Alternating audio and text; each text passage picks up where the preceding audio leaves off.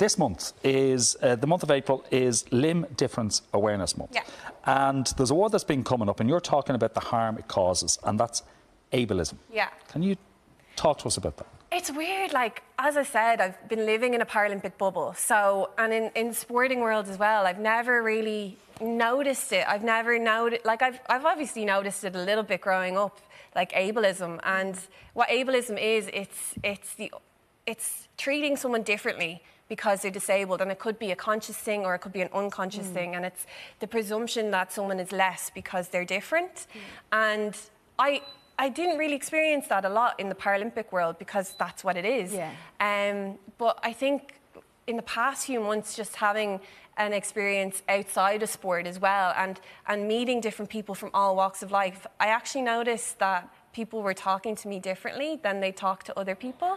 And I couldn't understand what it was. And then for a while I was like, it's because of my arm. Like, people can't look me in the eye and they can't talk to me.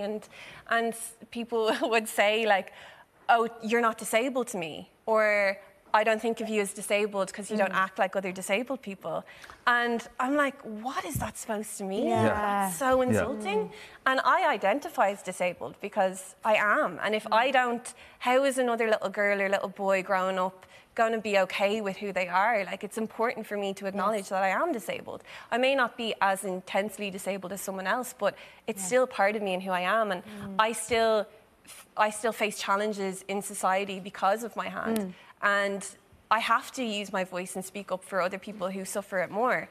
And I think just in the past few months, I was like, I really need to take ownership of this a bit more. And I know I've been quite open about being visible and using my position to kind of be in everyone's face and get everyone used to my body. But I think there's more that needs to be done, because I've been shocked at, like, how far behind Ireland is in terms of treating everyone equally.